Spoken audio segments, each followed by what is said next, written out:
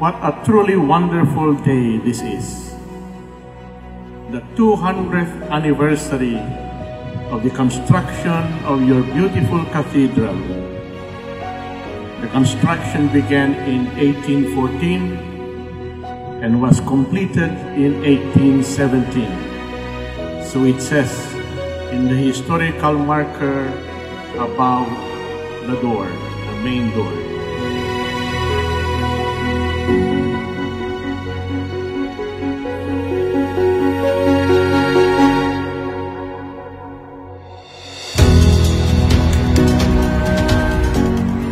You are the temple of God.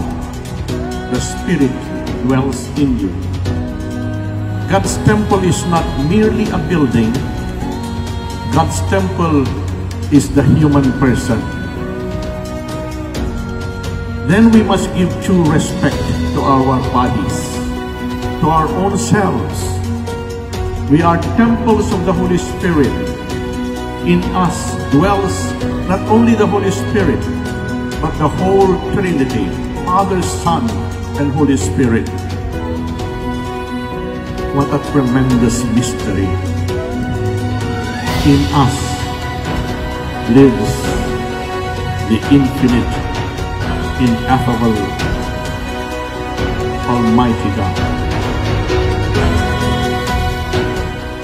And in this year of the clergy and consecrated life, the Lord's words apply to the clergy and persons in consecrated life even more.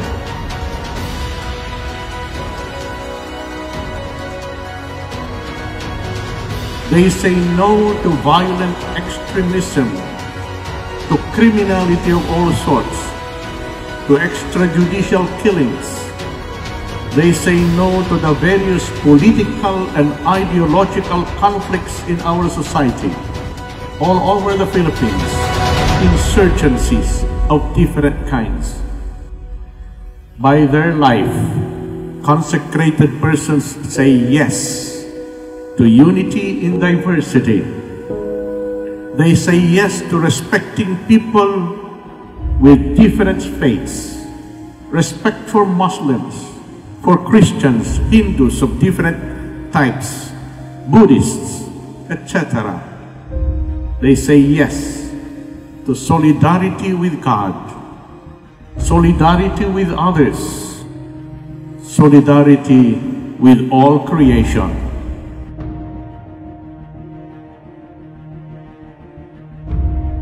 You are Peter, and upon this rock I will build my church.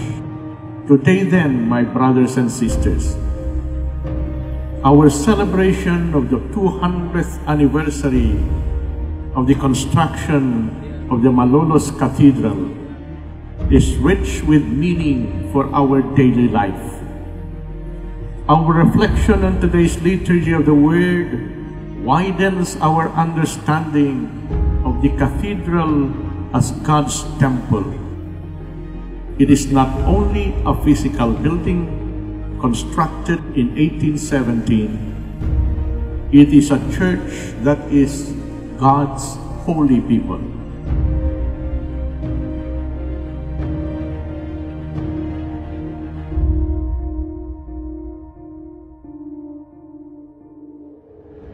It is not only a house of prayer. It is a believing and praying community.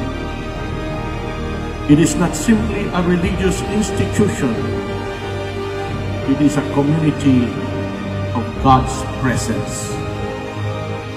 And the Church of Malolos, the temple of God in Malolos, is you, every one of you.